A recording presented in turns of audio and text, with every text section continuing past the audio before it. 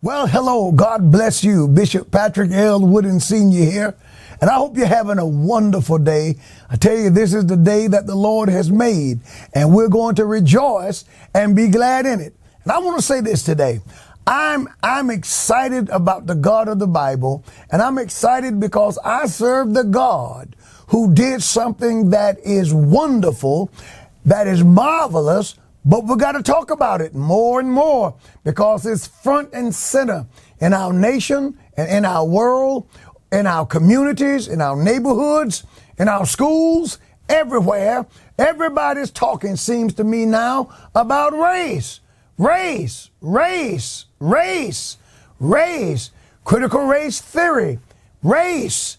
Oh, the doctrine of the Nazis, the doctrine of those who claim to be a part of a superior race. Even those who suggest that people are irredeemably racist, that people are racist because they are, that your skin color, whether white or black, determines whether you are superior or inferior. That we're living in a day where we see sins today being preached, ideologies being preached and promoted today by the very same ministers who just a few days ago denounced those ideologies and declared them to be wrong. I guess what Dr. King said about judging people by the content of their character is out the door now. And we're supposed to look at people and just by their melanin or lack thereof, we are to determine whether or not they are good people or evil people, godly people or ungodly people. This is a different world that we're living in today, my friends. And the Bible says this about the God of the Bible. Acts chapter number 17 and verse 26. Read it when you get home, or you may be home watching this. But it says, and hath from one blood, and have made of one blood all nations of men to dwell upon the face of the earth. God made us all, and we all have a common ancestry. We all date back to Adam. Yes, God made us all. Christ died for us all, and we all date back to Adam, and it is the will of God that we love one another, because I'm going to tell you something, my friends. Jesus Christ died for everyone. And any doctrine, any ideology, any teachings that teach that any group of people are irredeemably lost, that any group of people are wrong, that a group of people are wicked, based on their complexion, that doctrine, that ideology is anti-Christ, it's anti-human, and it is dangerous. It is wrong. It will divide and destroy a nation. And I'm telling you, the word of the Lord speaks to these things. I've been teaching and preaching from Galatians chapter number 2 for some time, dealing with how the Apostle Paul withstood Peter. And he withstood him because of inconsistencies in Peter's walk with regards to the inner relations, the interactions between the Jews at the church at Antioch, Syria, and the Gentiles who were a part of that same church. And both groups were under the banner of Christian, but you know, some ugly things reared their head, its ugly head, and Paul dealt with it. So my friends, tonight, we're still going to be talking about these things. And I want you to come tonight and join me right here at the Upper Room Church of God in Christ for Bible study. That's right. Bible study. We're going to study God's word. We're going to see what the Bible says, because, my friends, the word of God is right. And there are no situations, no circumstances, nothing that happens that God's word doesn't address. Also, I want to ask you to pray for our city.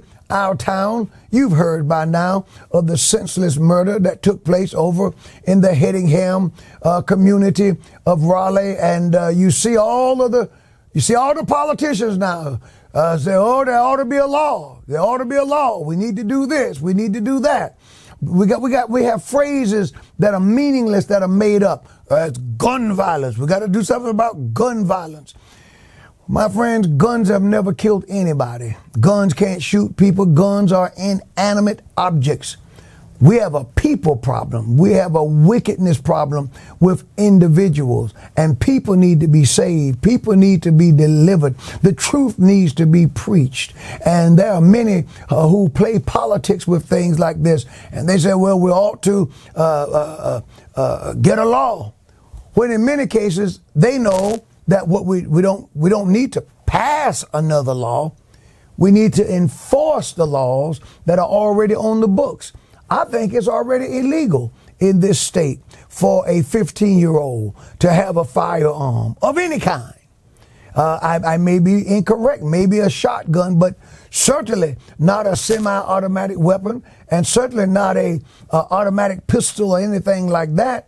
And yet, from the stories that are emerging, and they're developing every day, that is what this young man had. Now the question is, how did he get it? Question is, where did he buy it? Who sold it to him? Was it sold to him? Did he get it from his parents? You know, there are more questions than we have answers right now.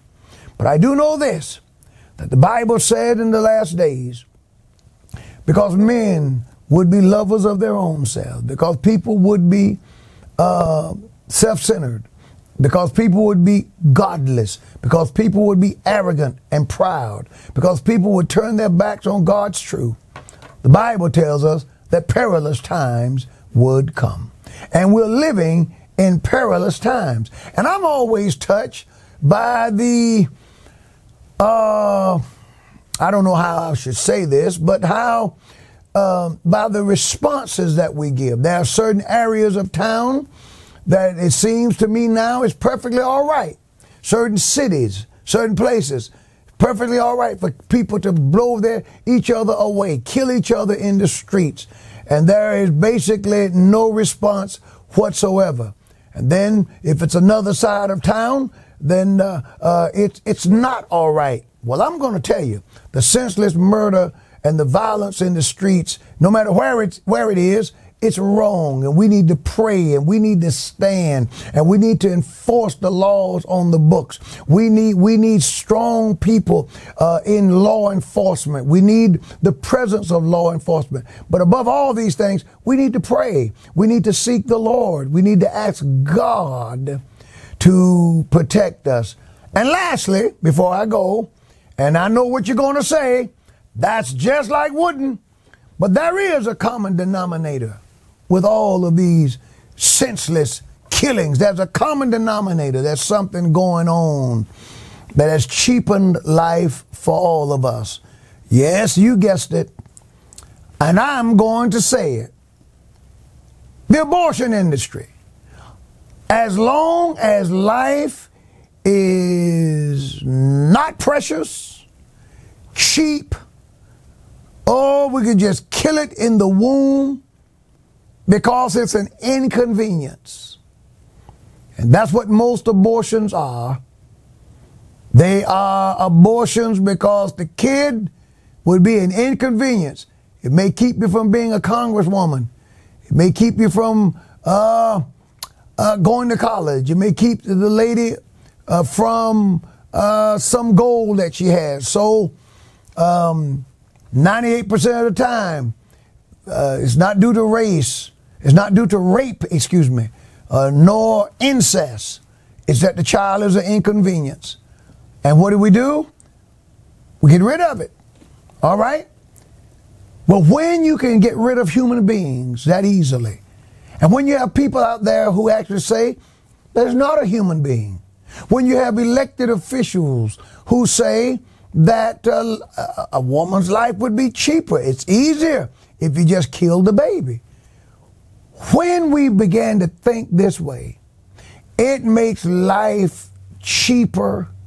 It destroys the sanctity of human life. for everyone. If it's not sacred in the womb, you know life is not sacred at a senior citizen center. If it's not sacred in the womb, it's not sacred at the mall. Ask people who get into gunfights at the malls and begin to shoot.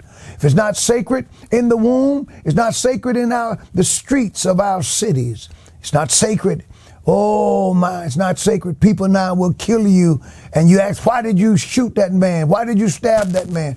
Well, I thought that they were laughing at me. Or I shot them because they disrespected me. Or I took their life because I thought they were a part of a radical political party.